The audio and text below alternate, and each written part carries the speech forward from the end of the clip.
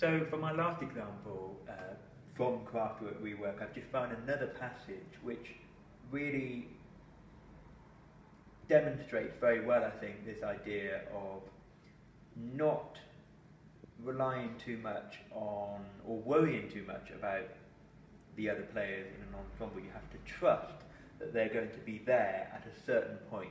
And a really good example of that is just a small passage in the last movement again.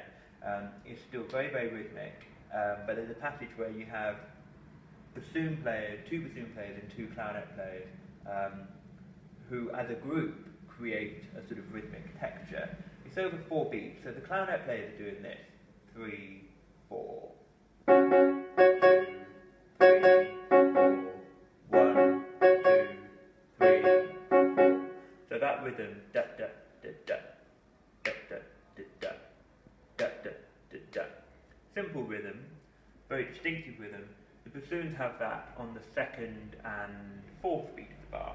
So the clarinets are doing this again. 3, 4, 1, 2, 3, 4, 1, 2, 3, 4. And the bassoons.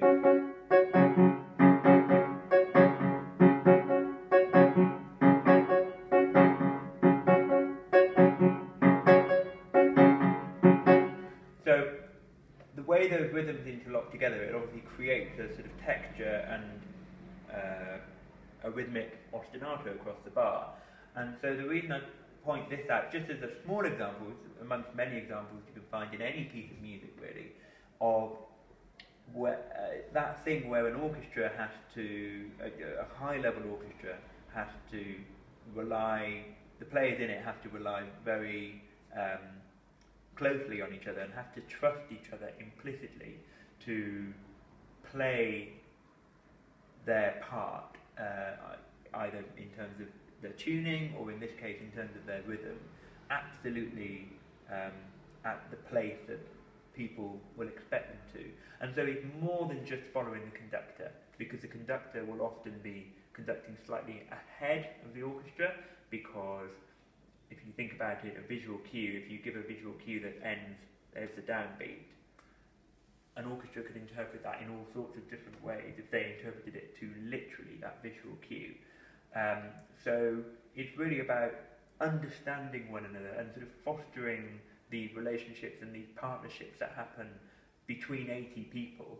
And then that's why the orchestra is such a magnificent thing, because it's the ultimate example of teamwork and a collective of musicians and human beings coming together to strive towards one ultimate goal.